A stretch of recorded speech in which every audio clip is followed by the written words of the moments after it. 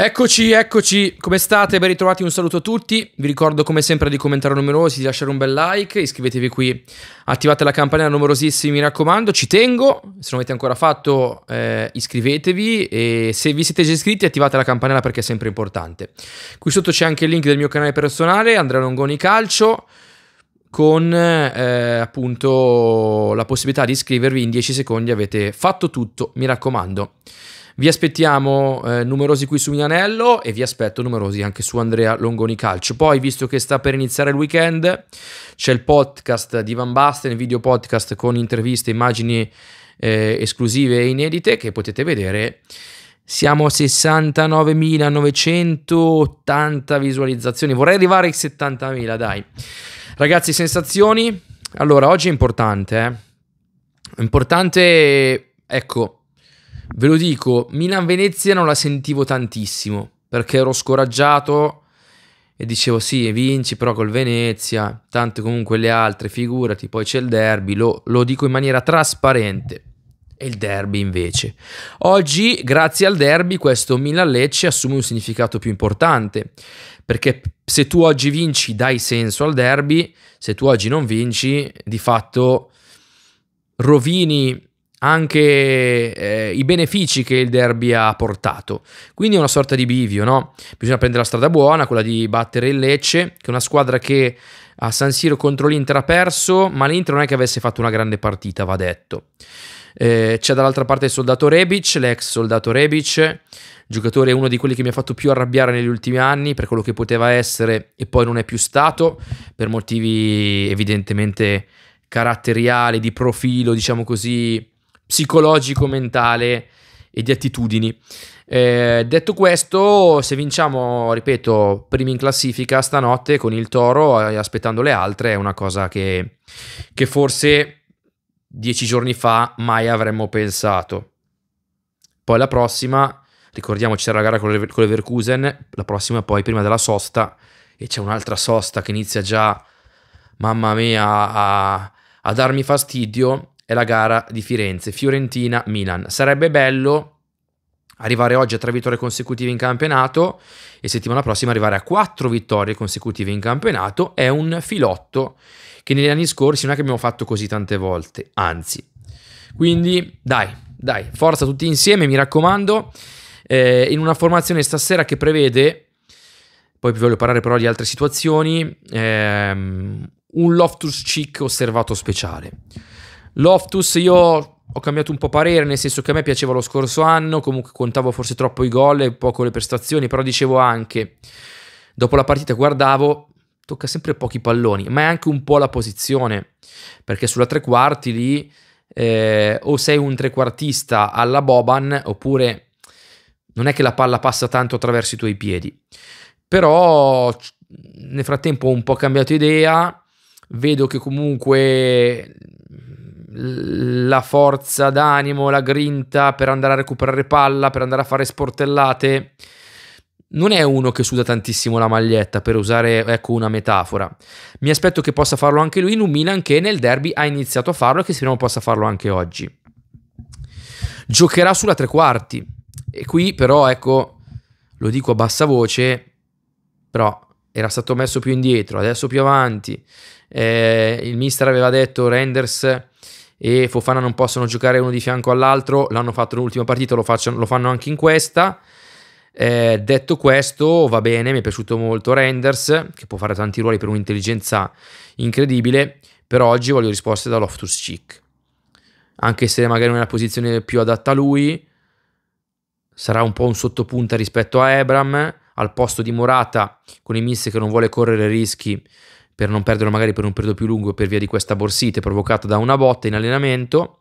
Però Loftus sveglia, ecco, in maniera amichevole, sveglia, perché oggi devi far vedere, per non rimanere indietro rispetto agli altri, anche perché noi abbiamo bisogno, come il pane di Loftus. A centrocampo sono 4. Fofana, Reinders, forse intoccabili, e poi Loftus e Musà.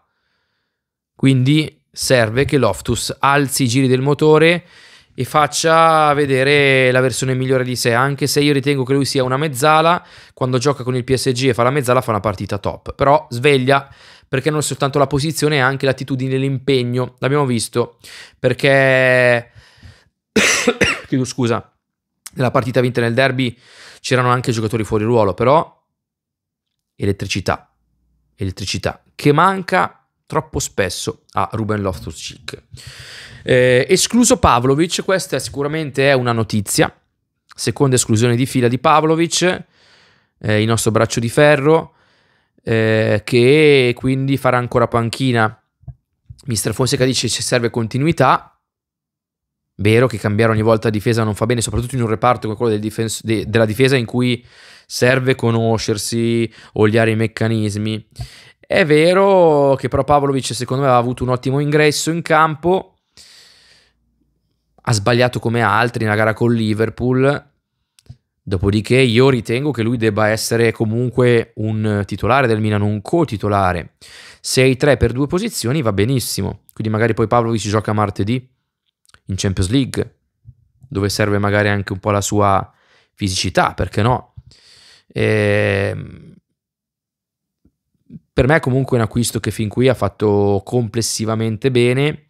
È chiaro che deve essere disciplinato tatticamente in un modo di difendere magari diverso rispetto a quello dove giocava prima, in cui faceva anche il braccetto, però ecco, sicuramente non va lasciato indietro, anzi Gabbia merita di giocare, sì, e Tomori gioca, merita di giocare, se la gioca con Pavlovic, però ha caratteristiche che gli altri due non hanno, cioè l'aggressività, lo scatto nel breve, il giocare con capacità anche di recuperare campo, di giocare alto, è la caratteristica che lui ha in maniera più sviluppata rispetto agli altri due. Però arriverà anche sicuramente, ritornerà subito il momento di Pavlovic, mentre ecco, ragionando insieme a voce alta come ci piace fare, prima di parlare di una situazione molto delicata, chi invece di occasioni ne ha avute ma non ne sta più avendo perché forse non le merita è Chukwueze. Ragazzi, Chukwueze, non dimentichiamo, negli ultimi 2 anni è l'acquisto più costoso, 20 milioni più 8 di bonus, ora siamo a 21 milioni e mezzo, 22 raggiunti, possono ovviamente salire e arrivare anche a cifre superiori. È l'acquisto più oneroso che oggi purtroppo non bene, Lui ha fatto un ottimo precampionato, la prima col Torino ha steccato, poi è subentrato, poi poverino, cioè lì Pulisic, che è il miglior giocatore del Milan, ne parlavo nei video precedenti di Pulisic, andate a recuperarlo, giocatore clamoroso, quindi è difficile ritagliarsi spazio se hai davanti un giocatore che è sempre sul pezzo e per me è sempre perfetto, incisivo e determinante. Deve metterci però del suo. Ieri Fonseca ha provato un po' a difenderlo dicendo che gli serve un po' di fiducia, però fa fatica e io sono deluso perché comunque vedevo ieri lo score, ha fatto in totale da quando al Milan 1500 minuti, è vero non tutte intere, però in totale ha fatto 16-17 partite intere. Non è un'enormità, ma non è poco. C'è un campione che possiamo analizzare e di fronte al quale possiamo già dare dei giudizi non definitivi, ma relativi al momento sicuramente sì. Mi spiace perché sembrava un giocatore rinato in estate, poi la prima l'ha steccata e lì è rimasto. Forse crede un po' poco in questo momento nei suoi mezzi, forse capisce che davanti Pulisic come fa a togliergli spazio. Addirittura abbiamo provato a mettere Pulisic trequartista centrale per valorizzare Chukwueze, credo che questa fosse stata una richiesta anche della società, però non è stata cosa. Ovviamente il campionato è lungo, ci sono tante partite, ci saranno ancora i suoi momenti, li deve sfruttare, deve però metterci del suo, perché così obiettivamente è una delusione. Io non lo nego, mi piaceva tantissimo, quando era arrivato mi aveva dato più sensazioni positive, quasi più lui di Pulisic, sottovalutavo Pulisic, faccio mia colpa. Chukwueze mi sembrava quella cosa lì che caspita, invece l'ha fatto intravedere. Poi i numeri li ha, non i numeri, presenze, gol eccetera, ma i numeri, le capacità, la balistica, il dribbling, capacità di saltare l'uomo. Per me ora lui è più bloccato a livello mentale, perché non è contento ed è condizionato dal poco minutaggio e dalle cose che non riesce a fare. Non è un caso secondo me che quando lui fa bene e quando la posta in palio è minima e quando anche Pulisic non c'è, cioè nella tournée estiva. Lì sei più libero di testa, sei più sgombro. Si era creato anche una bella connection con Fonseca, però poi è rimasto lì, forse ha fatto anche qualche passo indietro. Chiedo scusa, purtroppo. Quindi vediamo un po', magari oggi subentra, si potesse magari riuscire a mettere bene la partita, si riuscisse a mettere bene la partita sarebbe bello fare anche un po' di turno, perché martedì si gioca e poi si gioca un'altra partita. Vediamo un po' Chukwueze, che oggi sicuramente è la grande delusione del Milan. Voltando pagina, situazione particolare, non ho accennato, però vorrei riprenderla, e riguarda il capitano del Milan, Calabria. Allora, Calabria a me come giocatore non fa impazzire, per usare un eufemismo. Da tempo dico il Milan gli deve fare il salto di qualità. Il salto di qualità con Emerson Royal secondo me non lo abbiamo fatto. Poi spero che nel secondo del derby ci sia stata la svolta, vedremo anche oggi come andrà. Però, secondo me, ecco, mettete da parte un attimo magari il nervosismo per tanti errori che ha fatto, eccetera, eccetera.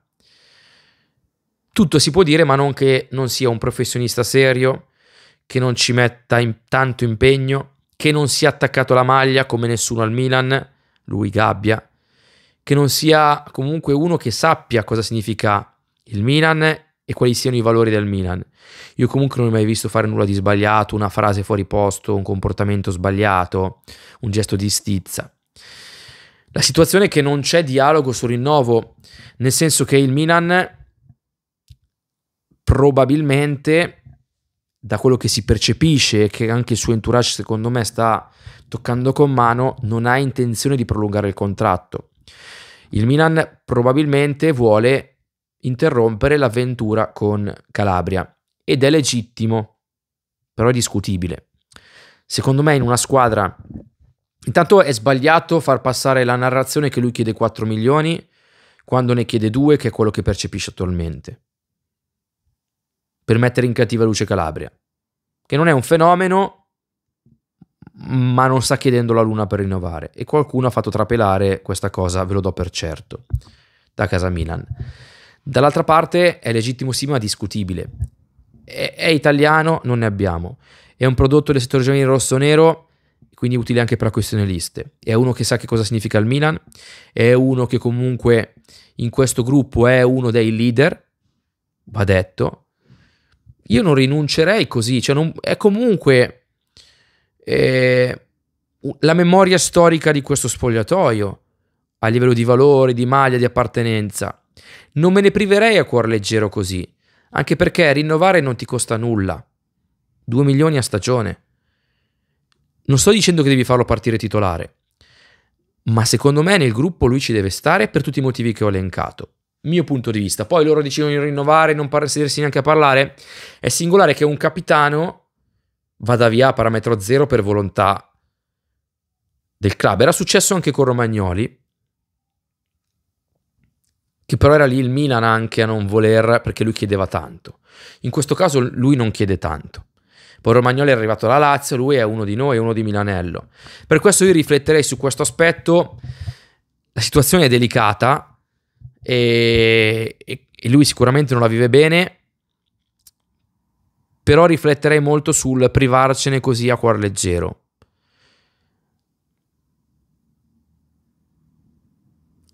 Va detto che Royal non è meglio, cioè oggi non ha fatto meglio di Calabria.